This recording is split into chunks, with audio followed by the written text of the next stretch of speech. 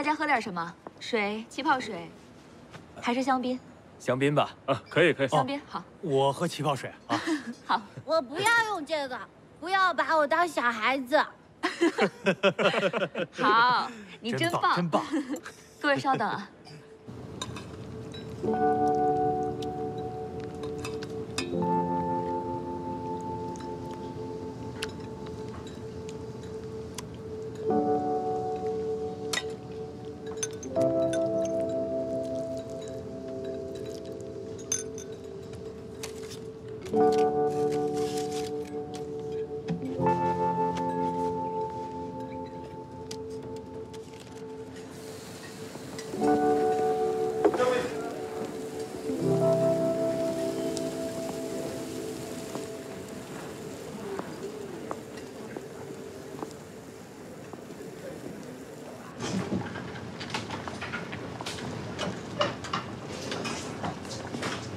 江先生，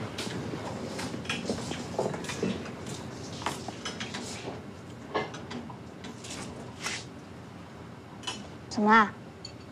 我刚做的时候就觉得有点怪怪的，你试一下。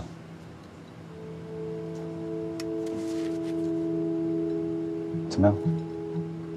有点咸。一点是多少？ 跟家里的盐比的话，按照你刚才放的剂量，大概咸0.4克。Iris， 这盐什么时候运到的？新到的批次，咸度不一样了是吗？你要不要再自己尝？不用，你查过就是标准。我去跟他们说吧。不用了，去变个魔术。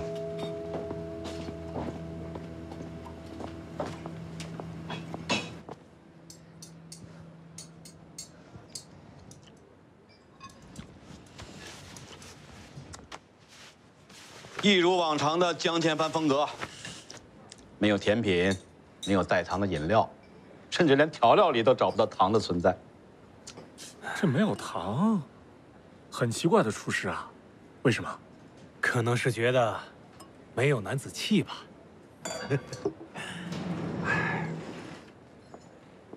先生，餐盘帮您收一下。好的，谢谢。很奇怪啊，这个做法。乐乐，吃完饭要不要跟我去玩啊？不。高限定香橙，还有最后一道工序，由我们的主厨江先生为大家亲自完成。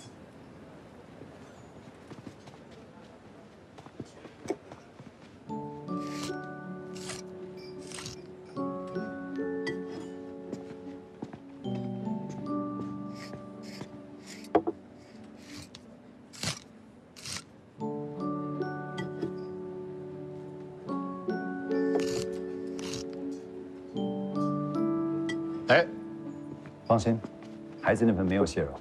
哦，那就好。高蟹酿香橙，从宋代起源，就应该有了水果与河鲜化合的滋味。不过在你这里却无限的突出了蟹的鲜味儿，还是阳澄湖的。可惜呀，阳澄湖的蟹。 虽然高脂肥美，但是油性过大，倒是太湖蟹，虽然少了一点油性，但是正因为如此，才能更好的和香橙的味道结合，使这道菜成为一个整体，而不只是蟹是蟹，橙是橙。多谢指教，请慢用。不要！快，乐乐！ 吐出来！吐出来！哎呦，快啊！吐出来！什么事？这孩子过敏严重，他吃了我那份，他一会儿会呼吸不畅。不要紧张，听我说。不好意思骗了各位，你们所有人的餐点都不是蟹肉，是蘑菇。蘑菇？不会啊，蘑菇！刚才我吃的明明是螃蟹。我就是害怕孩子们吃到大人的餐点，所以擅自做主，把所有人的餐点都换成了蘑菇。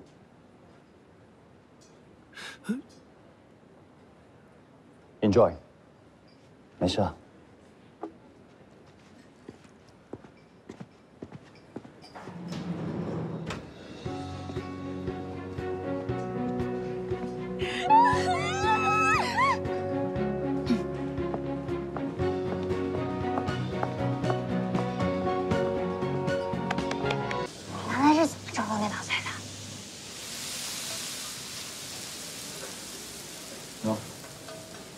吃就命。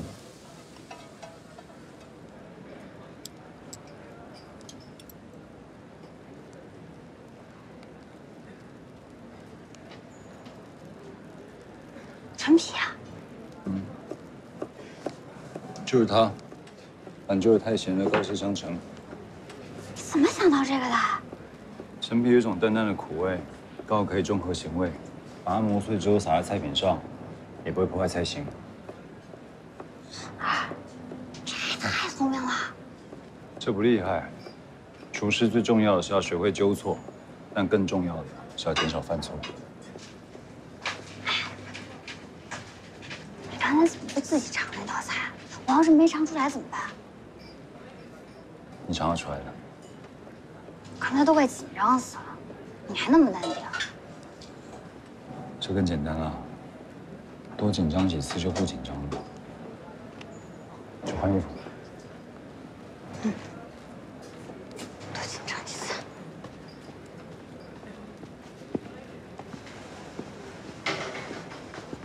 江先生，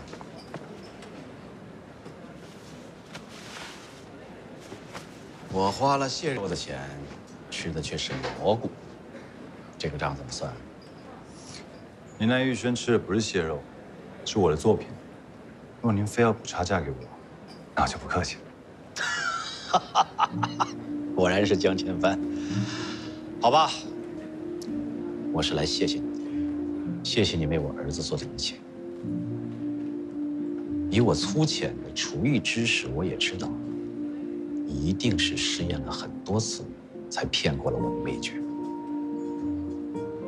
你这个朋友我交定了啊。作为父亲，你角色扮演得非常好。不过作为美食评论家，你好像不太有原则。嗯，你那毒舌呢？对你这家伙，我毒舌不起来。是这样啊？你扔铅球呢？少废话。快点，快点！不对啊，我再试一下。哇，好棒啊！没有，连一下都没有跳下来。看你扔的我都烦了，我们走吧。不行，我得成功一次，成功一次才能走。大哥，我是来带你放松的。哎，奇怪。我跟你说，你就不适合练打水漂。唉，想不到，堂堂一个厨神，连打水漂都不会，好可怜啊！你再说一次。再说一次，我拿你舌头来入菜。跟你开玩笑的，我就为了激你嘛。嘘，干嘛呀？做什么事儿都得非要做到最好。如果不能做得好，干嘛做那事儿？有时候我真不懂你们，输还输得理直气壮。偏执狂啊你！总而言之呢，就是在打水漂这件事上，你是不可能赢得了我的。我告诉你，还没完呢，走着瞧。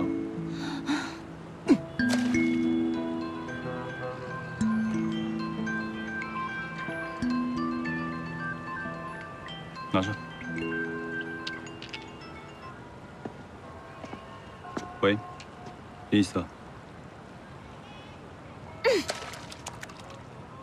我可能是太累了吧？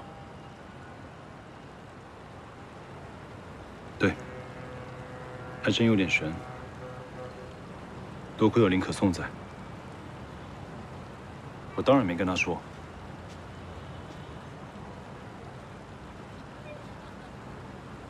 不过以后我可能会更离不开他吧。知道了。哎。不玩了，走了。走吧，没有石头了。你刚说什么？没人赢你啊？什么东西？你说什么？没事。